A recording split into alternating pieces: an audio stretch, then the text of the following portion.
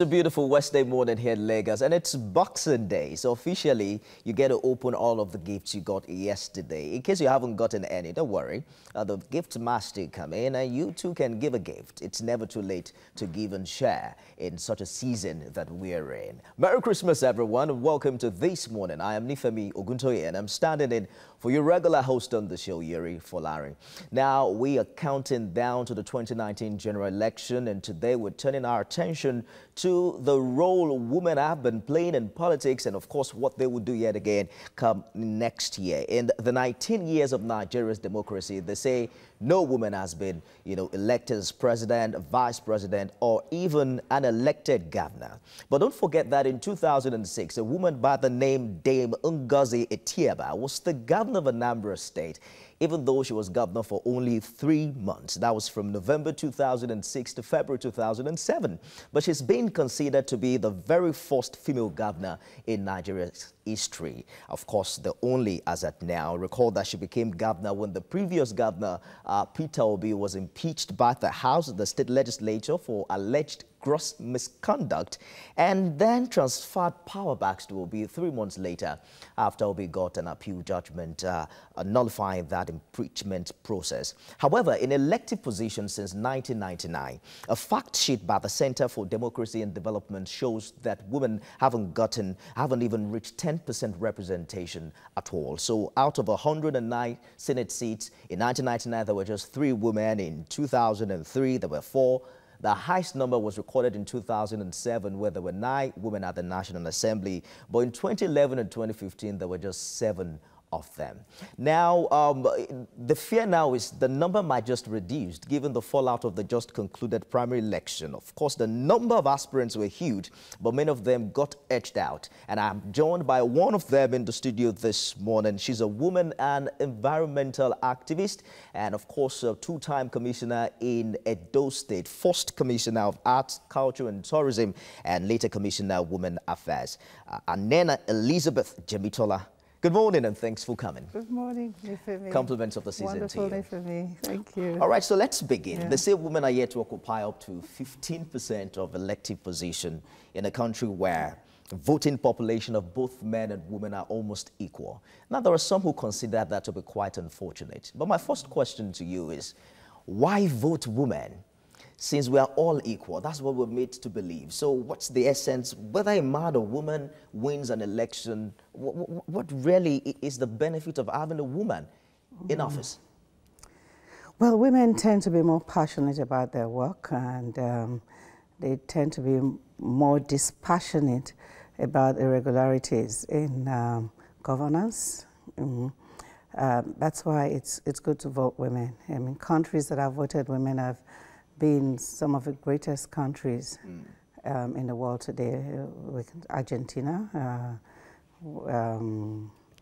Switzerland, England, Switzerland, Lithuania, Belarus, even African countries, even African countries, yes, with Malawi, with Liberia, Ethiopia recently, Ethiopia recently, yes, for the Prime Minister, So you can see, and also if we come to Nigeria, I mean, a woman was in charge of our finance ministry. We had also you think she did fantastically well? Yes, I think she did great. You didn't mention the former Minister of Petroleum. Now, that is sexist, when people throw jabs like that.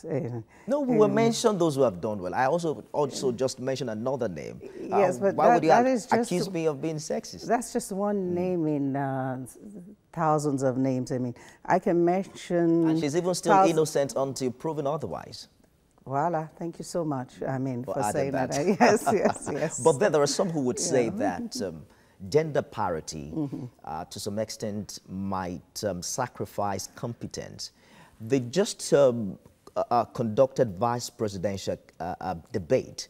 If you check the social media, quite a number of people weren't quite excited about the performance of the female representation at that level. So the fallout is, if we want more women, are we sure that we're going to get competent people? We do have competent people. It's not a question to be asked at this point. It's a definitive evenement.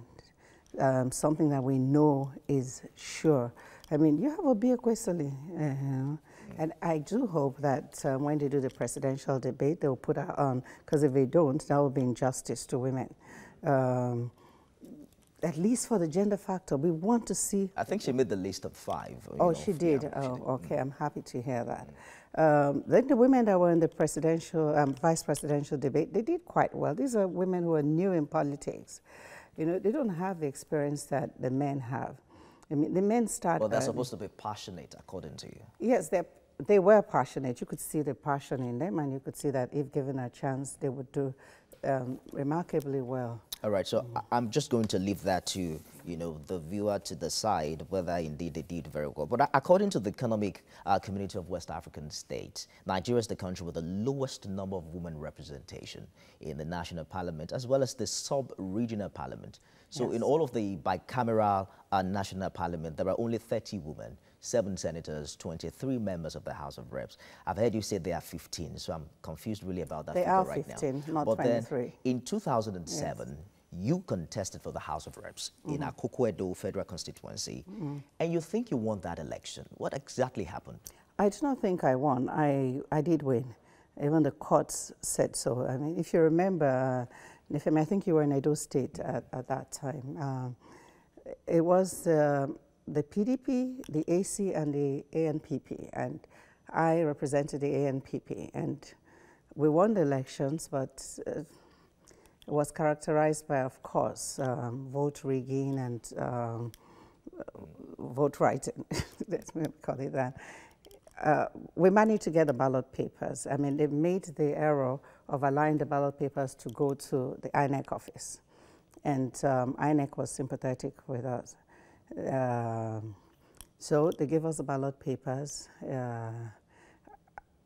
I don't want to divulge how we got it, but you know, in the morning, we arrived at the courts with the ballot papers. I mean, it shocked my opponents at that time, and they did the counting, and I won remarkably well. So the court annulled that particular election? Yes, they did. What happened thereafter? Appeal came, and the usual manipulations. I mean, the opponent won the appeal? Yes, one day. Oh, you have a very good memory. Yeah, thank you. I'm trying to ask you as many questions as I can within a short period of time. Yeah. Do you think your loss had anything to do with your gender? Well, yes, I do think so, yeah. To a great extent. You think that if you were a man, that election wouldn't have been manipulated? No, if the elections, they were not able to manipulate it in spite of my gender, you know. The people of Akoko-Edo decided they wanted me, and they stood by me across all the parties, including the PDP. How did you achieve that? You just got back from France at that particular time. Yes, you were relatively new, even to the people. Yeah, I had a history at home. Okay. I used to visit home. I wasn't brought up at home. Even my parents were not brought up at home, even though they're both from my village, also. But we were always home as children. I see. You know, and even when I grew up as an adult, I took my friends home. Friends from abroad, friends from, because I was crazy about my place. And I must say, where I come from is probably the most beautiful place in Nigeria today. You know, people should go and explore Akoko-Edo and also. I understand the So gold I had and a all history at home, and they wanted somebody they could trust, somebody who truly loved them. And then they called me, you know. So I had the chiefs calling me and the student bodies calling me, you know, and that's how I came. So when I came, there was no need to even do any big campaigns. Let's fast forward now to 2019. There's been accusation that women were not given, you know, a fair playing field in the just concluded party primaries. There were a huge number of female aspirants, but as we speak right now, I'm not sure of the figure, but maybe about 50 women contesting in the 2019 general election. According to Obi Ekwesili, despite the record-breaking number of female aspirants ahead of the 2019 elections, the majority of them were sidelined during the primaries. You also attempted to contest in earlier in the month, I think 2 months ago. What was your experience like? This was really horrible. We were not just sidelined, we were harassed. You know, we were I would not say manipulated out of a system. I would just say there was an obvious plan and to make sure that women don't get in. I'll explain. I know the reason why, because at least I was in governance for 8 years. And I was the only woman who served with Adams Oshomole, the current chairman of the APC. The APC, who started with him and ended with him. By the time the tenure ended in 2016, we were just 2 women. And the second woman came during the second term. You know, she didn't start with us on the first tenure. So you can see the lot of women, just 2 women. Out of, I think we were 22 commissioners or 24, I don't remember the exact figure. Now, look at that. Now you have this same person at the helm of affairs as chairman of a party. And then when I came into government, I asked to be taken to the Ministry of Arts and Culture because that's what I know, and I didn't want to know anything new. But you had the ministries that it calls the juicy ministries. The juicy ministries, and of course, once it's a juicy ministry, it has to be a man. So what is the conclusion? We have a culture of money men and muscle men in politics today. But let me quickly take you back to your party primary. I understand that the major parties, to an extent, tried for women. One of them, to some extent, gave discount on nomination forms. The other party even gave it free. I'm sure you got your nomination form at a discounted price. Yes, at 50%, and I paid 2 million. 1,950,000. That's approximately 2 million. And what is this idea that women cannot compete because of the, you know, financial expectation? One of the richest women in Africa is in Nigeria. Don't you think it's a myth that women cannot really compete because they are not as wealthy as men? That's where I was going when I was talking about the money men and the muscle men. Now, there's this general fascination with muscle men and money men in politics. I call them the M&Ms. I came up with this observation. Yes. Now, M&Ms are generally and most likely men. You know, muscle. What do you mean by muscle? They have the thugs. They have people who, when the elections are not going their way, they can scatter things, and you know. And then money, of course. We know that the economy is in the hands of men. Now, this richest woman in Africa you talked about is one woman out of so many, so many. You know, we know that generally women are very, very poor in Africa, particularly in Nigeria. You know, and then we need to talk about support. The rich women in Nigeria need to get together and support other women. It doesn't happen here. You rarely see women contributing, you know, to other women in politics. There are many instances where I have an auntie who is very generous, you know, really, really generous, you know, to us. Yeah. But when I called her and said, oh, auntie, I took the nomination form and I would like your support, she said, please, anything else but politics. I would not put a penny of mine in politics because Nigerian politics is too dirty and I don't want to encourage anyone. And we left it at that. She didn't send me a couple, but she's a very generous person, you know. So that's the problem we're having. You can't reach the women who are wealthy to support other women because they believe that most likely the woman is not going to make it. They would rather support a man who would serve their business interests better and, you know, who they know that their money would be worthwhile with. We have to stop that. So when you had that interest, you were faced with an incumbent Speaker of the House of Assembly as well as an incumbent member of the House of Representatives. Did you feel that it was a fair chance, that you had a fair chance of winning in the first place? Well, I knew that I could win because the people of Akoko Edo, you know, still passionate about wanting a woman. We have an incumbent House of Representatives member who has not really done anything at home and who was asking for a third chance, a third tenure, to be able to do something. I mean, when you're telling the people that, oh, I'm sorry I wasn't able to do anything because I'm not a ranking member. But by the time I get a third tenure, I would be a ranking member. In fact, I'm going to be the president of the House of Reps, you know. The Speaker. The Speaker, I beg your pardon. I beg your pardon, you know. So, and then you come up with this great idea, which is a great idea. Oh, I'm going to bring a school of mining, you know, to Akoko-Edo. You see, these are the tricks that men play. Let me hold you for a minute. Yeah. On a lighter note, they say if a politician fails, then if a child fails in school, yes. you ask such a child to repeat. I beg your pardon. Let's take this call Some from children. Yakub is calling us from Dokume. Good morning, Yakub. Hello, good morning. Yeah, morning. Please go ahead with your contribution. Good morning to your guys. Good morning. Yeah. Initially, I think the truth must be seen here. Women involved in politics, I think in the long run, we will find out that as time goes on, we will never see a woman won an election in a period state House of Assembly, including National Assembly. You know why? Why? Because until there is a law putting in place that will make it mandatory for political parties to make sure that 35% evaluation given to women. Because failure to do so, literally, women does not have capacity. I'm not saying in terms of intellectual, they are very, very intelligent women. But in terms of a dirty game, they cannot play it. Until they make sure that there is a law put in place that will make it mandatory. If you don't give 35% in your political party, INEC should never accept you. If that does not done, listen, forget it. Nothing will happen. They cannot get anywhere. But who are those people that are going to make the law? They are men. They go to activity. It is a long journey.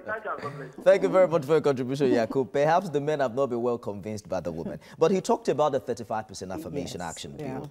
We saw it at the floor of the National Assembly last year, and the bill was seeking to an extent, give 35% seat in government to women, 20% at the state level. That bill did not pass through. It didn't get enough votes from the Senate. I'm not sure if I have the figure here, but only 49 senators voted for it.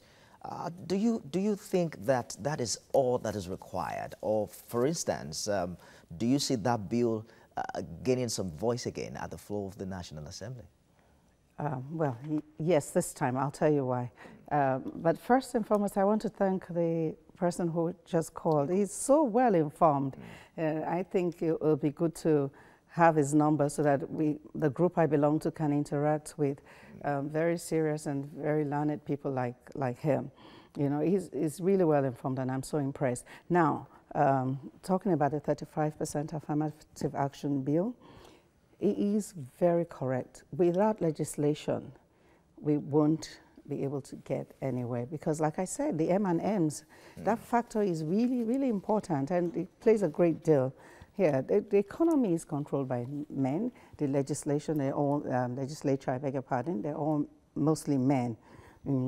Now, what we have done is to come together, the female legislators and politicians, and work together. We triggered a bill which is already in the Senate and the House of Reps, with international bodies, because we knew that if we continue to fight the political parties, we would never get anywhere. You know, like for instance, Edo State did not select. I will call it select because what was done in Edo State was selection. I mean, you know that. According to you, I don't know that. Okay, you don't know that as a journalist, but as an ordinary person on the streets, I'm sure you know that. And it's only your word against many others. Let's take this call from Abia State. Mazio Korofo, good morning.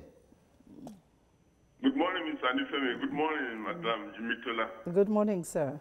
Compliments of the season. And same to you, sir. Yeah, same to you, sir. Madam, I want to find out from you as a politician, what does it take Nigerian women presently or in future for a woman to be a president and she has a vice as a woman? I'm asking this question because if you look at the population of women in this country, they are higher than the men. But a situation whereby the women see we are moving. During the time, you see them collecting this 5 naira rice and 20 naira onions. At the end of the day, matter ends. What do we do? Thank you very much, and compliments from the students. Thank you very much for your Thank you contribution. so much, sir. Why don't women support women? You know, I gave you an example earlier on, about women are just weary and they're actually scared. There's also that fear of men, the fear of men is there, and the intimidation is always there, even at the grassroots, like you said, But yes, it is possible to have a female president, or vice president. But what would you do, for instance? There are about 5 female presidential candidates in the 2019 general election. It's perhaps the highest number we've had since 1999. Would you rather support a female president? Your party is not fielding a female president. Would you support a female president? My party is at the expense of your own party's presidential candidate? My party is hardly fielding female anything. So don't even talk about president when even in the House of Assembly it's difficult for my party to field a member. Like I said, in our state, they didn't even select one female for any of the houses, the lower house or the upper house, so my party has failed us. You're shying away from my question. Would you vote for an OB Ezekwesili, for instance, and yet be a part of another party? I love Obi Ezekwesili, and all the females that I have seen. I always make it a point to watch them when I hear that a female is coming on. I would love to support any of the women, but to support them, they have to be able to get to the point where they get the women together. The mindset of women now is economy. Where is the money? Show us the money. I mean, women will come out openly and tell you, show us the money. Or sometimes some women have told me that they're having a rally. They're talking about serious issues with women that could improve their lives, like loans, female loans, and blah, blah, blah, blah, and blah. And some man comes up and they hear is sharing wrappers and gillies somewhere. And they abandon this all-important, discussion. That would impact on their future and run to collect. Perhaps it's a reflection of the economic status and all of that. Let's take this discussion to Niger State. Ibrahim is calling us now. Good morning, Ibrahim. Good morning. Good morning. Good morning. Compliment of the season. Wish you the same. Good morning, madam. Good morning, sir. I just want to make a short contribution. I think the problem of this country, as far as women affirmative is concerned, is the women themselves. How do I say this? I think something around that 2011, there was a time a woman was contesting an election. At the primary level, these primaries that they normally do, yes, you can't believe that woman got only 1 vote. And when the result was announced, I look at the floor. I could see more than 2,000 women there. So there, I now agree that the problem of this country, of the women in this country, are the women. Well, she's. Thank you very much for your contribution. As you go in this country, that you don't see a woman. I think you made your point very clearly. The leader in this country can start this coordination by talking to the women. What other women are doing in other parts of the world. Sky will be their limit.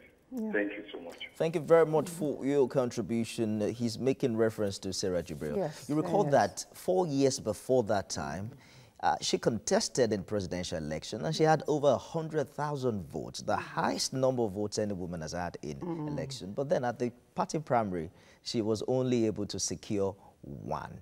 Now, let's look at the chances of a woman becoming Nigeria's president. You made mention earlier about, female leaders across the world. Interestingly, in Africa, there are quite a number of them. There is Johnson, Ellen Sirleaf in Liberia. We talked about the Ethiopian Prime Minister in Namibia, Central African Republic, Senegal. Even in South Africa, you'll be amazed that there was a female president, of course, in acting capacity in 2008, but she was there for only 14 hours. Yeah. How soon do you see a female president emerging in Nigeria?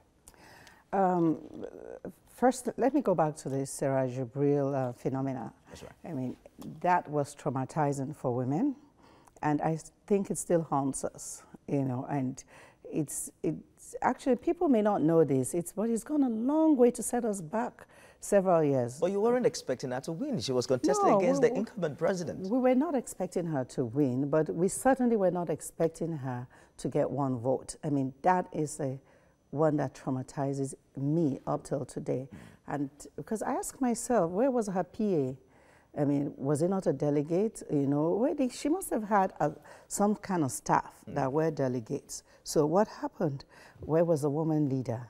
What happened? You know, I can boldly say that when we had our elections, the primary elections in Edo State, that's right, and there was a woman who needed our votes, I did tell women to please, at our meeting, you know, engage her, and let's find out if she has the kind of content we need to lead us.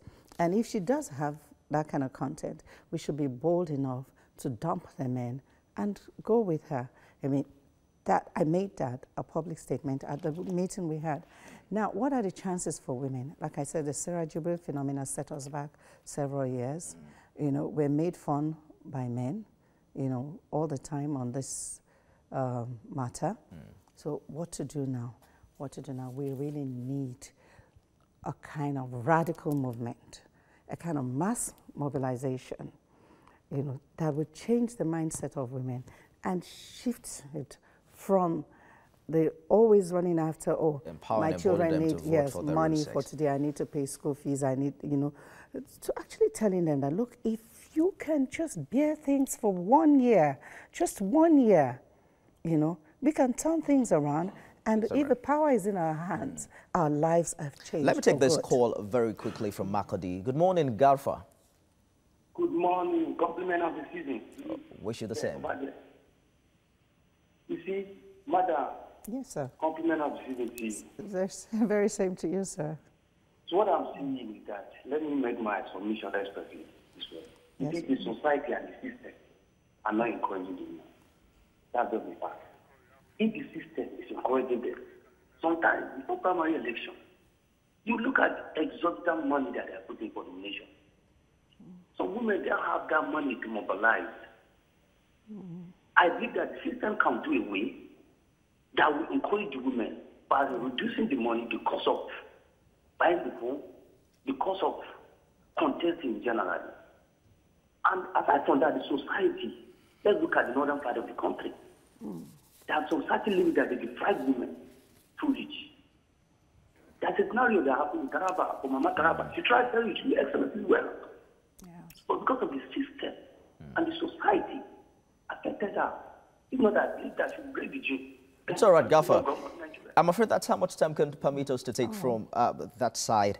Thank you very much for calling in. We have to wrap this up. He made mention of Mama Taraba, who almost became the first elected female governor. So your group, the Women Legislators and Politicians Pressure Group, how close are you to achieving your dreams of getting this 35% affirmative action? Oh, very close. The European Union is involved and several international bodies.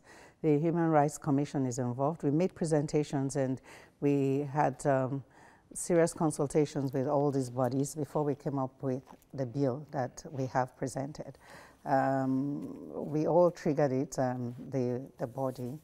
And the bill is with the National Assembly? Yes, it is. It failed the other time, so how sure are you that it's going to pass this time? Well, I dare them to make it fail this time. And the God we serve, which is a God of women also, will visit them with his... Interestingly, we don't know whether God is a man or a woman. What do you think? Well, God is a spirit.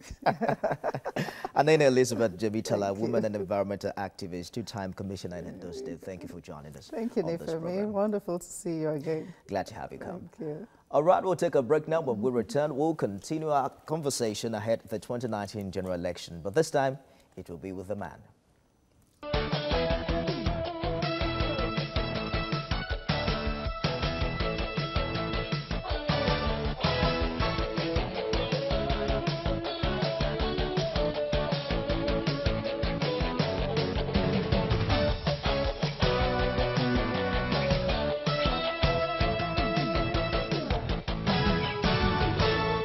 Well, counting down to the 2019 general election, and preparation, no doubt, is in top gear.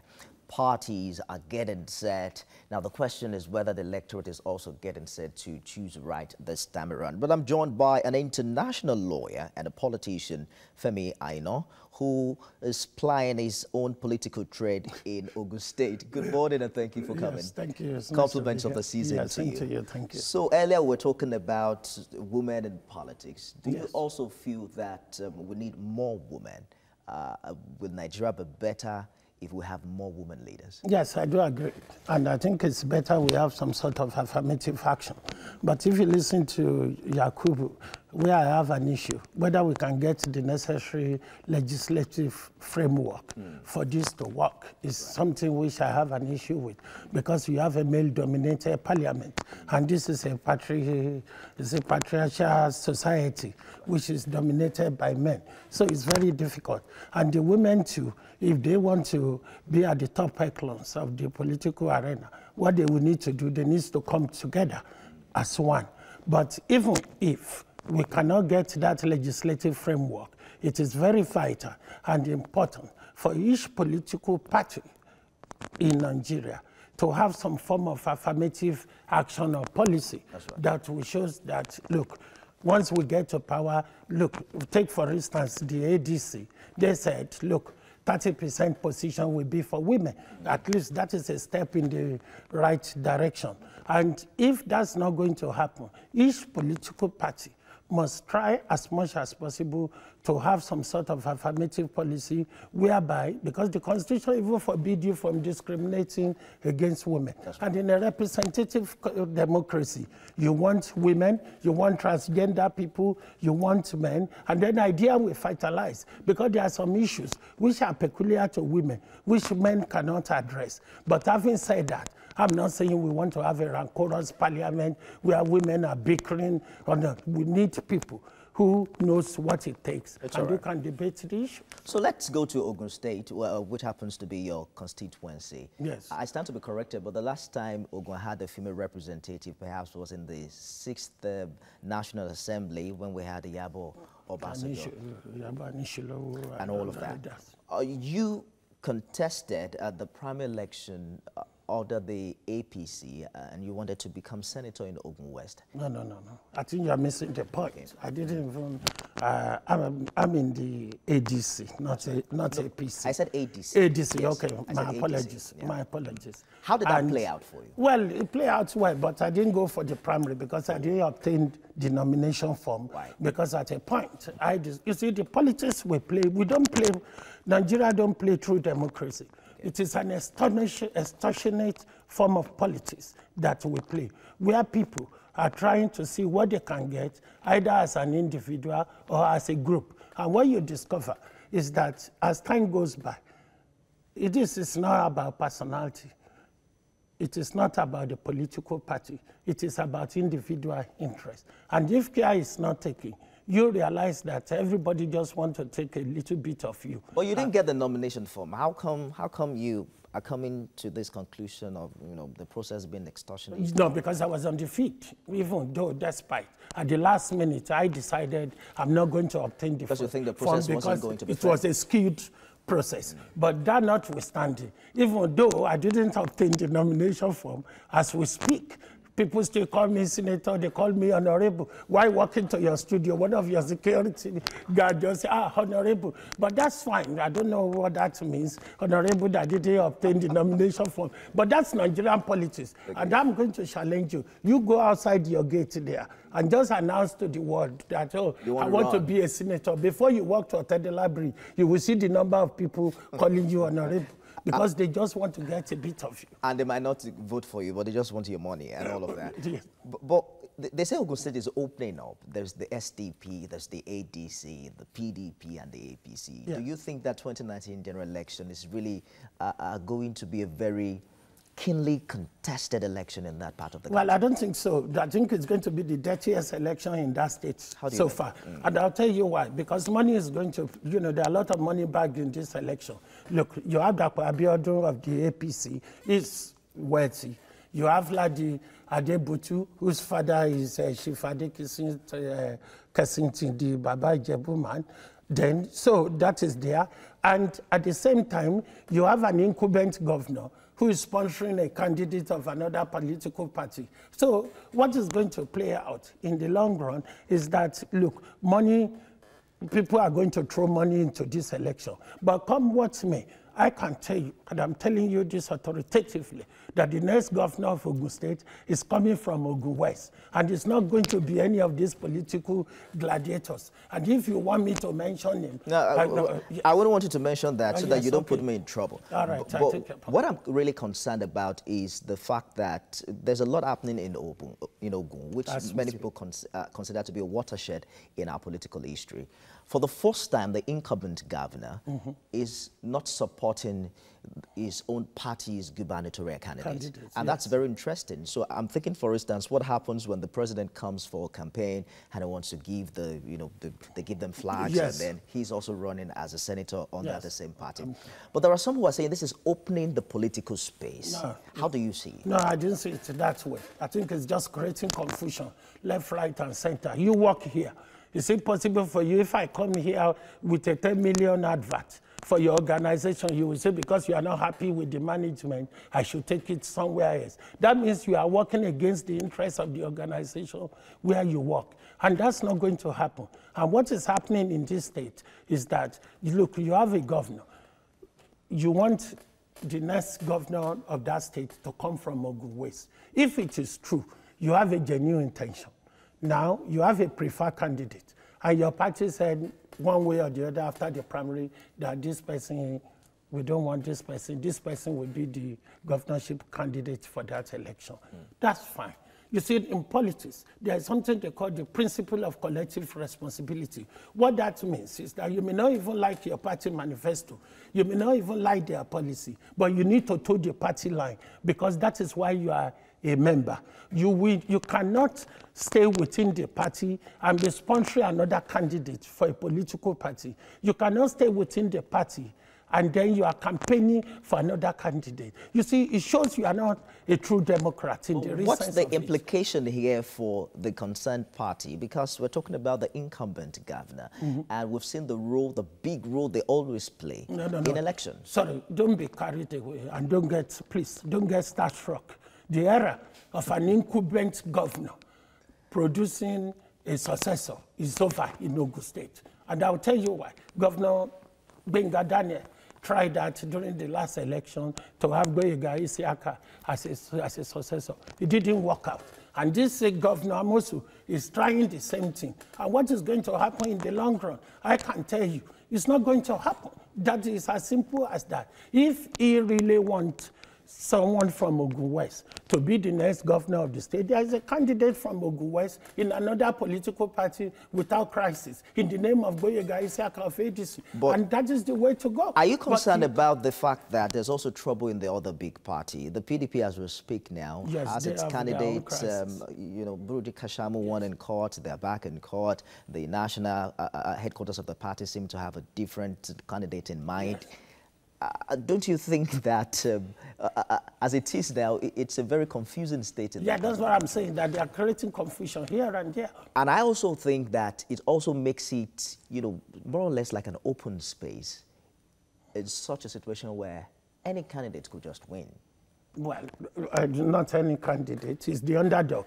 You see, by the time these two elephants are fighting all over the place, what is going to happen is that you have the underdog who will be reaping from that crisis. And if care is not taken, what is going on, the PDP, they are mentioning unnecessary crisis in the state. Ladi Adebutu wants to be governor. Senator Kashamu wants to be the governor.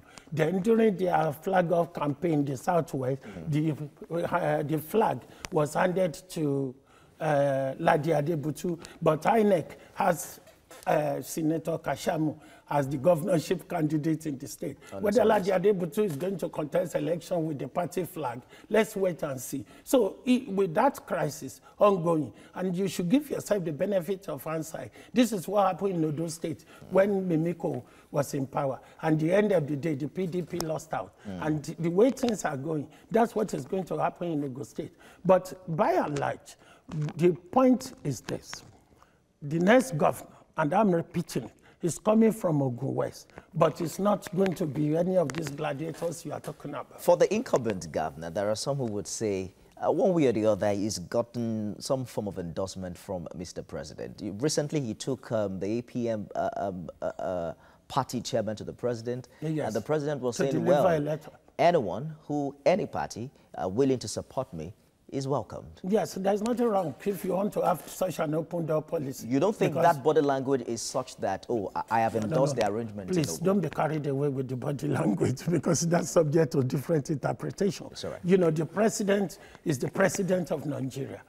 He has an open door policy. If you want to come and support me, come and there's nothing wrong with that. But the issue is this. The onus is on APC to take a decision about either Governor Amosu and Governor Okorocha of Imo State, because I listened to your interview with him the other day. You see, you are in that party. You are carrying the flag of the party in order to get to the Senate. And now you are saying, look, if my party brings this person forward, we are not going to. No, you can't do that. Already the window of substitution is closed. So what do you expect the APC to do right what now? They will do is this. Let me tell you. And that's what is going to happen in the long run.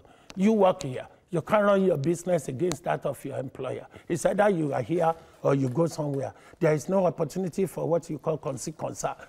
Let me tell you this. What the APC should do now, as things stand, is to expel these individuals. Can any party afford to expel an incumbent governor? Let me, why? Why? Okay. Do they have immunity against expulsion? Let me just tell you. But they're relevant in an election. No. You see, they are relevant in an election. I take your point. But do take my point. If you become a disruptive influence, you have to go.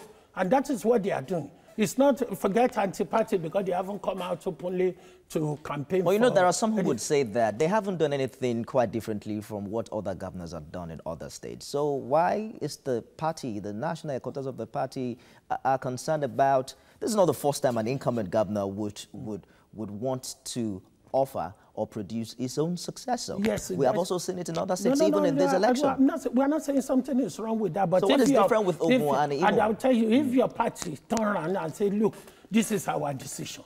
We are not taking your preferred candidate. And if you're a genuine party member who has the interest of that political party at heart, then you told your party line. And what is going to happen is this.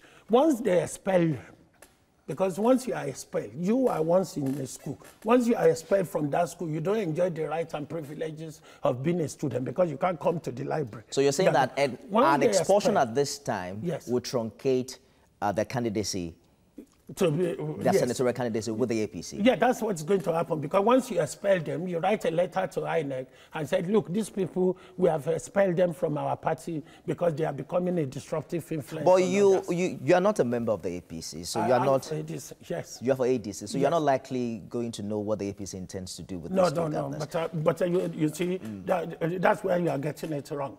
There are certain things you can surmise.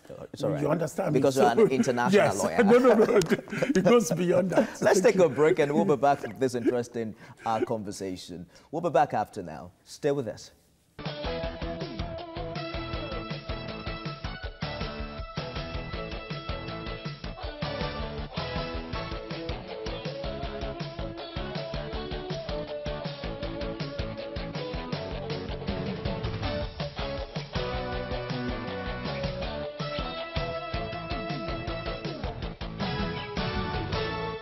Glad to have you join us again. Now, the phone lines are officially open and you can be a part of the show. We're talking about 2019 general election, Ogun State in focus. Interestingly, the two big parties there seem to have troubles with their gubernatorial candidate. And I'm joined with who used to be an ADC senatorial aspirant in Ogun West, international lawyer and politician Femi Aino. Thank you for staying the course on the program. So there are many who would say that what we're experiencing right now, the confusion, the political confusion in Ogun State, is a fallout of corruption in the internal party structure. For instance, the primary election that just took place. Would you say, how far really are we as a nation to get it right with our internal politics? I think there's something wrong with the way we play politics in Nigeria.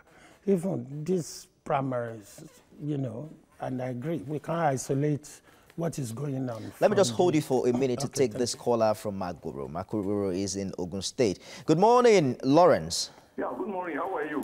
Terrific. I greet your guest. Thank you. Yeah, my contribution to this issue of Ogun State politics is that we are not paying attention to certain things. We are not passing the message to those people who will determine who is going to be the governor in Ogun State, the masses.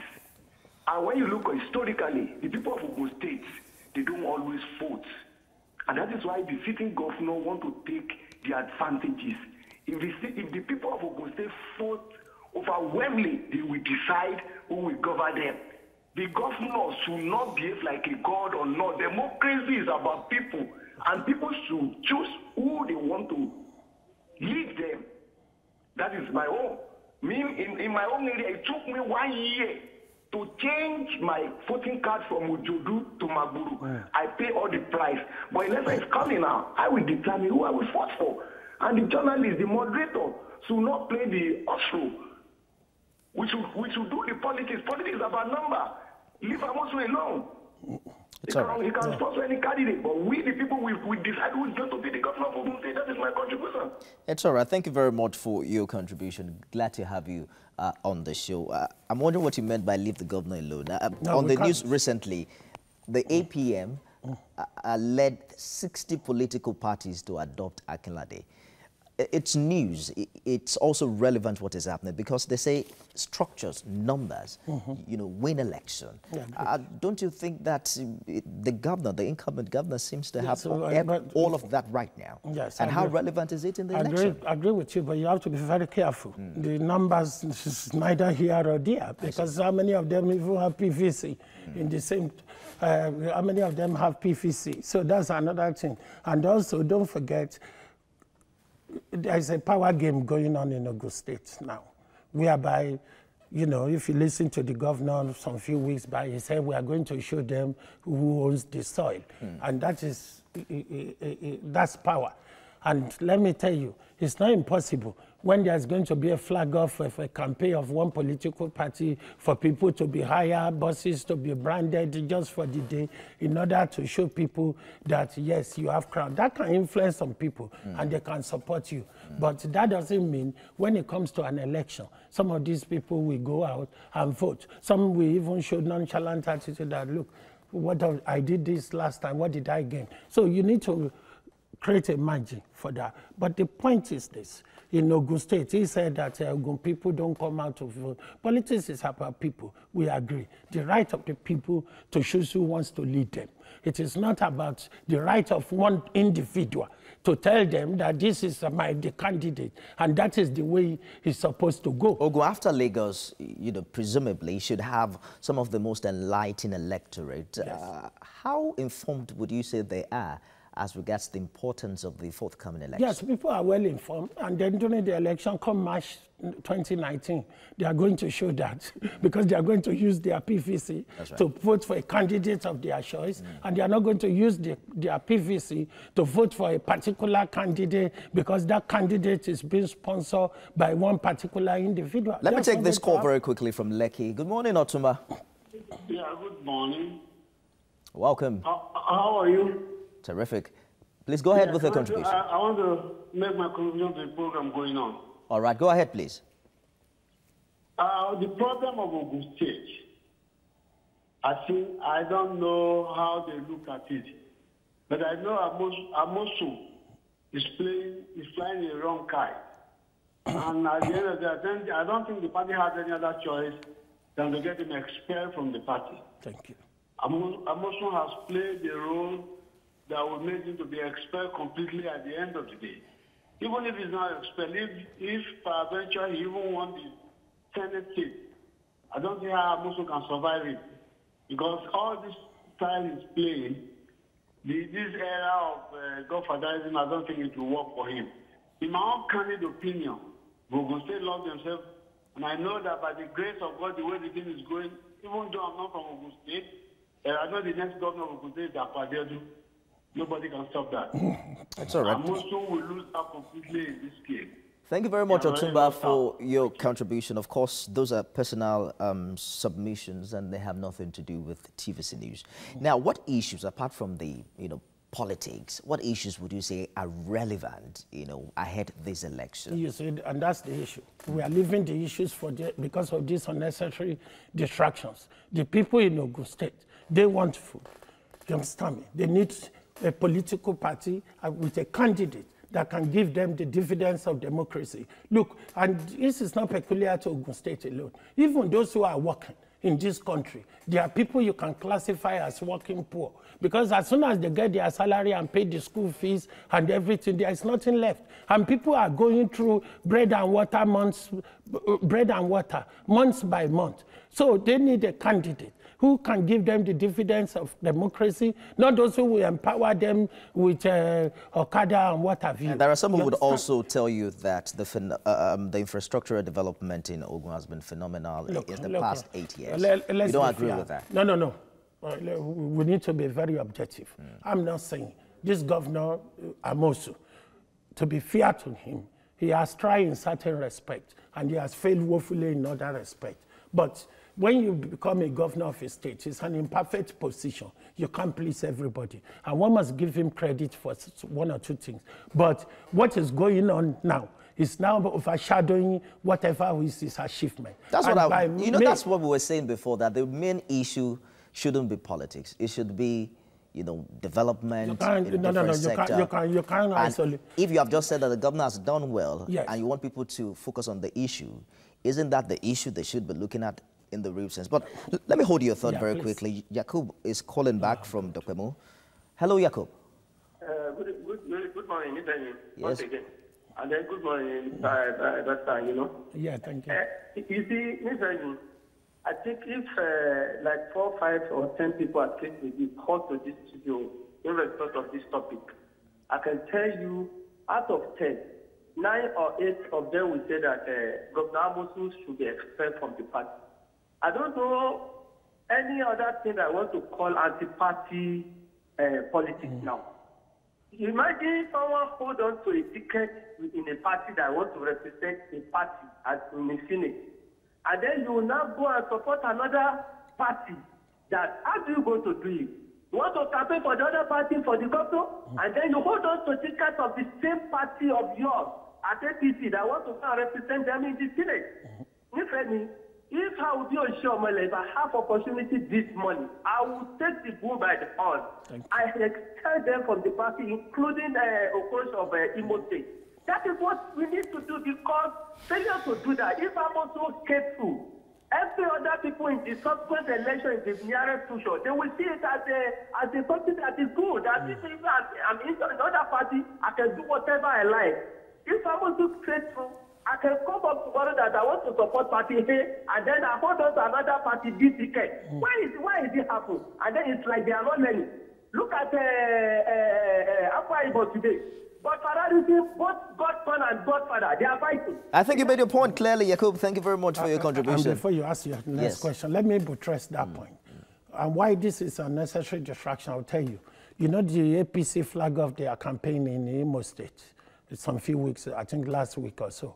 Now, when you flag off the campaign, what you are supposed to do as the party national chairman is to be campaigning against the opposition candidates and tell them why you should be the best choice. But the contrary is the case. You now have the national chairman campaigning against a member of his own political party in the person of Okorosha. And now, once the President Buhari or whoever comes and flag off the APC campaign in Ogun State, the same thing is going to happen. Why? So you can't have an enemy within. What is supposed to happen at this stage is, if these people are not ready, you've reached out to them through the reconciliation committee. If they are not ready to toe the line, then you tell them to leave. It's as simple as ABC. I have another caller from Ogun State, Iriwale to be precise. Good morning, Joshua. Okay, good morning, Mr. Mayor, and I greet your guest. Good morning. Please, I think the issue is development. If certain parts of Ogun State have felt the development strides of Governor Amosu, that is very good. But I want to tell you that the border towns, are worse for it. We are in deep, terrible mess in terms of infrastructural development. I want to appeal to Governor Amonson. I consider him to be an intellectual person. Please, he should have an understanding of give and take. Let's see what happened in Lagos. I have my respect for Governor Ambode. This is good. This is an example. He should follow that example. He's not a candidate. You made your point already, Joshua. Thank you very much for your contribution. We have to wrap this now. What really is the take-home lesson in all of the developments in Ogun State? There are some who would say that it is the result eventually in 2019 that justifies the move anyone is taking right now. But what would you say is the take-home for politicians from this development? The take-home for politicians is this. If you are not ready to toe the party line, leave the party. It's as simple as ABC. And leaving that aside, come 2019, this is about the people. And the people, you can cause all sorts of problems here and there. You can sponsor a candidate, but at the end of the day, it is the people who will decide. And I can tell you today, I know who is going to be the next governor. You don't have to say it again. I think you made your point known already. International lawyer and politician, Femi, I know. Thank you very much for joining us on the program. So once every 4 years, the electorate has a chance to, they have a power to elect who is going to represent them. Again, you have the opportunity, and I hope that you're going to make good use of it as we count down to the 2019 general election. Thanks for being a part of the show today. We'll be back tomorrow with another exciting one. I am Nifemi Oguntoye. Goodbye.